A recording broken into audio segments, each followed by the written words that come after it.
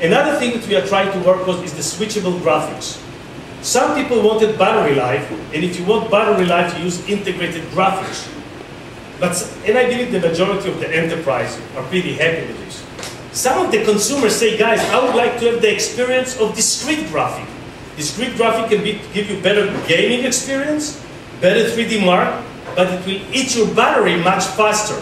And the question is there any way to get the goodness of both worlds?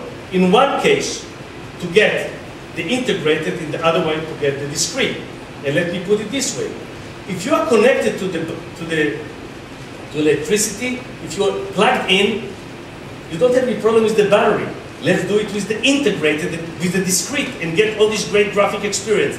The minute you plug it out, and you know that you're on battery, let's switch over to the integrated graphic, and then you'll have much longer battery life. Sometimes we've got also the applet, the way to be able to choose between the two options. When you need the gaming performance, you can move and use the discrete graphic. When you don't want to use it, you can disconnect, use the integrated, get the goodness of both worlds, and this is definitely something that I believe put the notebook in the next level, because you should not compromise the battery life, because once, like me, you're addicted to your notebook, the minute your battery dies, you feel like you're brain dead. You do not have your content, you cannot do anything.